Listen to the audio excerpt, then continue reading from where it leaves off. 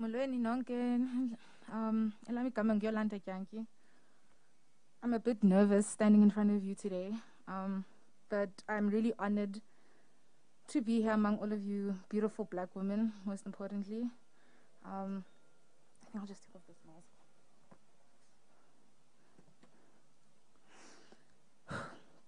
So this day is a day that holds a lot of good sentiments around it, but for me, it also holds very suffocating connotations about the state of womanhood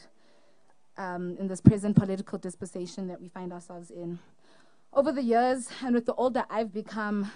it's been quite a journey of navigating the society that is constantly evolving at a rapid pace, and where patriarchy finds means to reinvent itself. As a black woman in South Africa, confronted with all the realizations of what it means to be in this country, with each day presenting itself with new challenges that I must overcome as a woman just to feel alive, just to be alive, has been an extreme sport that I was never ready for. I'm 23 years old, I'm unemployed, and attempting self-employment. I currently single-handedly run my own NPO, non-for-profit organization called Archive Amabali Wethu, which essentially is focused on creating platforms of engagement and expression on issues concerning gender-based violence and broader social injustice in South Africa. I want to do this by facilitating processes that archive and document our plight as women living in this country, as black African women, as queer people, meaning the broader LGBTQI community, as gender non-conforming people, as socially and economically disadvantaged people who continue to feel the brunt of exclusion and the violation of our human and constitutional rights. I'm one of many women who have been failed by our institutions of governance, by our institutions of justice, and further failed by the very people who are responsible at the highest level of education for our safety on our university campuses. In 2016, a movement called #RU Reference List broke out at Rhodes University, aimed at addressing what we believed and experienced to be a perpetual rape culture crisis.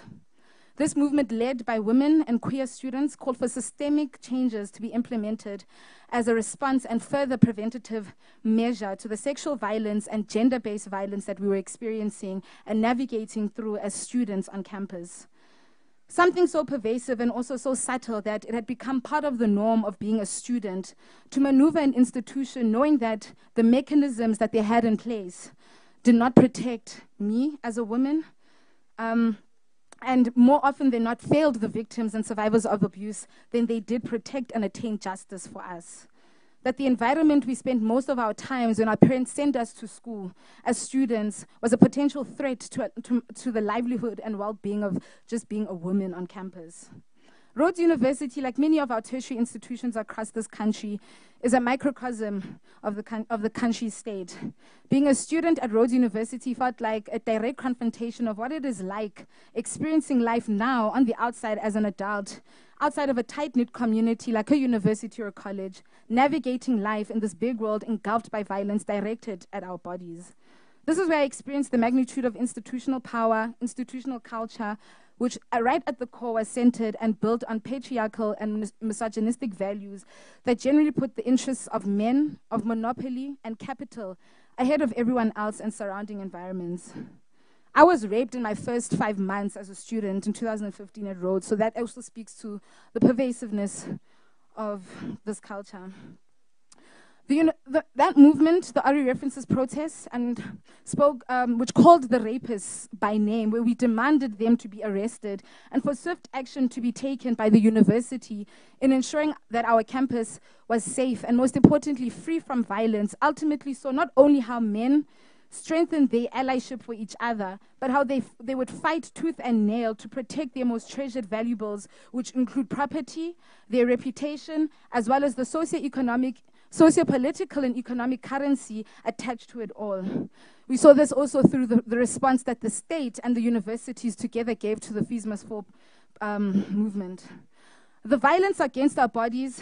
was ignored and in fact further perpetuated by the system upholding how things are done. These systems tell us how to be a woman, what we must endure, and what we can and when we can say no.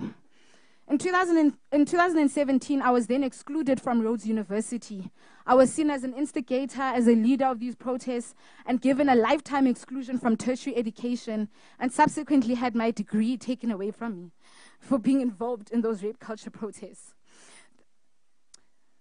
Those protests not only